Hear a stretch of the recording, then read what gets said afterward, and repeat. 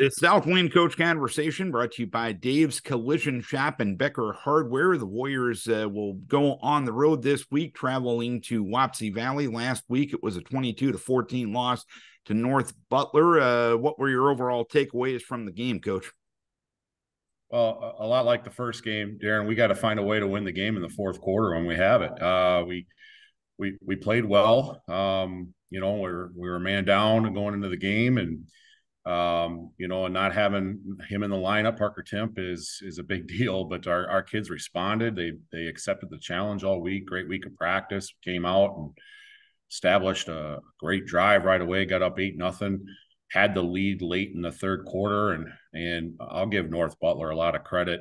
In particular, their quarterback and their passing attack. They made some really good tight throws and coverage to move the chains on third down in the second half, and that really ended up being the difference. Looking at your overall defensive statistics, 10 tackles for a loss, 3 sacks in that game. Seemingly on the stat sheet, your defense continues to do some nice things. Is that fair to say? Yeah, Darren, we're playing good football. The kids are doing what we're asking them to do. It's just not showing up in the win column, and the spirits are high, and the defense really did play well for the most part, and made those negative plays and put them in third and long so many times, but we just couldn't get that quarterback or disrupt the pass. There was a couple times we hit him and he still made passes that were in airtight coverage, so that's a little frustrating. Usually those situations, you win those situations when you're getting that kind of pressure on the quarterback, but they just made the plays.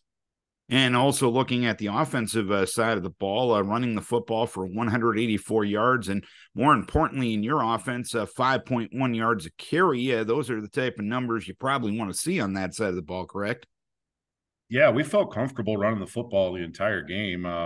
Brady Ohrt did a great job with his reads, and Kyle Kaboshik stepped up into the role of the B-back position. He's got all the potential to be a good one there, and he had a lot of tough yards and ran hard. We didn't get some of the other slot backs involved as much as we had hoped to, but our quarterback and B-back kind of led the way for us. Right now, you're doing some good things. You're showing the kids that you're doing some good things. You haven't gotten the reward with the victory thus far. How do you keep selling to your kids that, hey, you know what, we're doing some right things, just a couple of rough edges to smooth out, and then things will start going our way? Well, we have a lot of competitive kids, and they know the situation. They know we're a couple plays away. The film doesn't lie. A play here, a play there. We're 2-0 instead of 0-2, but you are what you are, and we're hungry, and we're going to keep fighting, and we're going to go down to Wapsie and give it our all. And I feel good about our kids. And the Warriors against the Warriors this Friday night. You head down the road for the first time this season. Tell us about Wapsie. What are you expecting out of them come Friday night?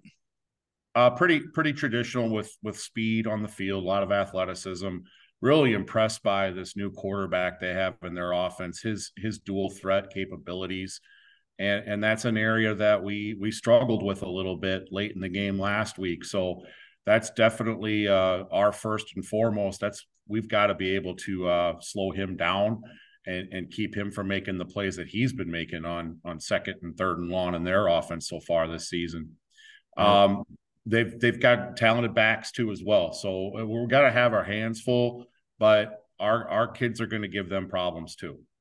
All right, Coach, hopefully the good things can continue and your kids can get rewarded with victory this week. Keep your guys healthy. We wish you best of luck.